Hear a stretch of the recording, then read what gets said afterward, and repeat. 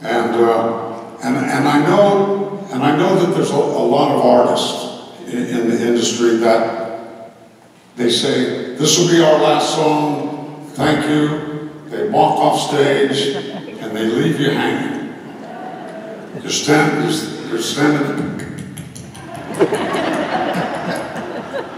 Are they coming back? I don't think that. We ain't coming back. Now, we did every song we know. There was 3 of them we weren't sure of. But we would stay here all night long if you're bored, especially in this theater. But we got to get our rest. We're going back to Vegas tomorrow. But anyway, this is our last song, and this, I think, 20 or 25 years ago, well, first off, this song was written for Bobby and I in '65, and I think about 20 years ago, we were told that this song surpassed the Beatles record of yesterday by becoming the most played record in the history of American radio. So thanks all the radio stations across the country.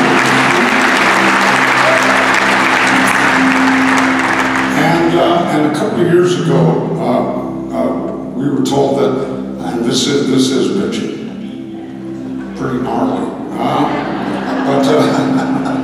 that we were told that this song was put in the Library of Congress. Lovin Feelin in the Library of Congress.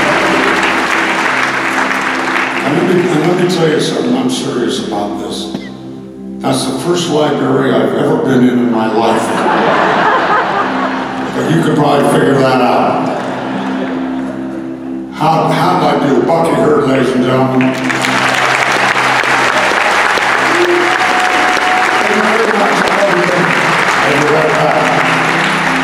Man, you have been phenomenal. This is You've Lost That Lovin Feelin.